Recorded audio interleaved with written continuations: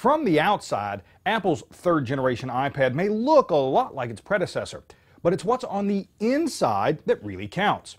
I'm Bill Detwiler, Head Technology Editor at CNET's sister site, TechRepublic, and I'm going to crack open the 2012 Apple iPad.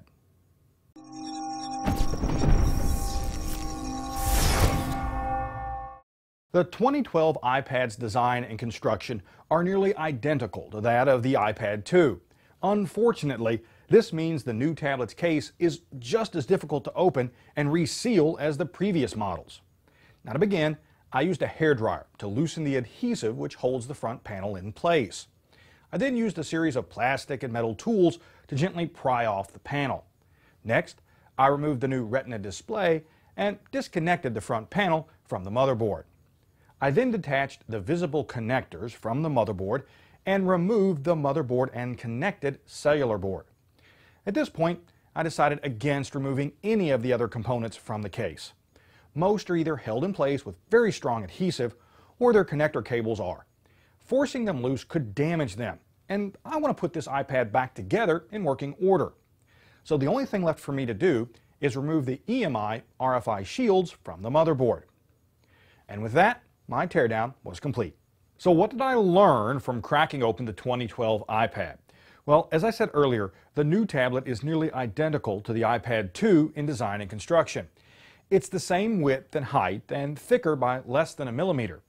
This is nice as it means many iPad 2 accessories, such as the smart cover, will fit this year's model. On the inside, Apple kept the overall hardware layout the same, but upgraded many of the components. The most significant of which is the new Retina display. This 9.7-inch screen offers a resolution of 2048 by 1536 at 264 pixels per inch. This is 4 times the iPad 2's total number of pixels, and according to Apple, you won't be able to see the pixels when viewing the new iPad at a distance of about 15 inches. Now to run this new display, Apple beefed up the tablet's GPU and RAM.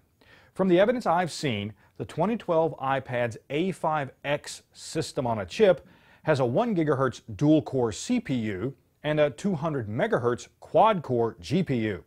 Now in comparison, the iPad 2's A5 system on a chip has a 1 GHz dual-core CPU and a dual-core GPU. The 2012 iPad also has 1 GB of RAM compared to the iPad 2's 512 meg.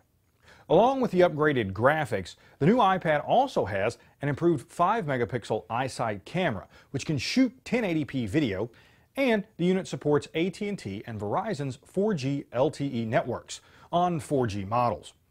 Now to power all these new features, Apple gave the 2012 iPad a battery with significantly more capacity than the previous version, 43 watt-hours compared to 25 watt-hours. Given the new tablet's beefier hardware, battery life, though, remains about the same, 10 hours under normal use and 9 hours on 4G. On the downside, Apple didn't increase the iPad's storage capacity. The 2012 model comes in 16, 32, and 64 gig versions. Also, the tablet still has a single speaker, whereas most other 10-inch tablets have two. Lastly, like the iPad 2, the new iPad is frustratingly difficult to work on. It should come as no surprise, but Apple doesn't really want you mucking about inside your iPad. As far as pricing, Wi-Fi only iPads start at $499 and go up to $699. Wi-Fi plus 4G models add $130 to the price. While there's nothing revolutionary about the new iPad, it's definitely a solid incremental update. And the Retina display puts every other tablet to shame. Now to see more iPad teardown photos, check out my full cracking open gallery at techrepublic.com/crackingopen. For CNET and TechRepublic, I'm Bill Detwiler, and this has been a cracking open of the 2012 Apple iPad.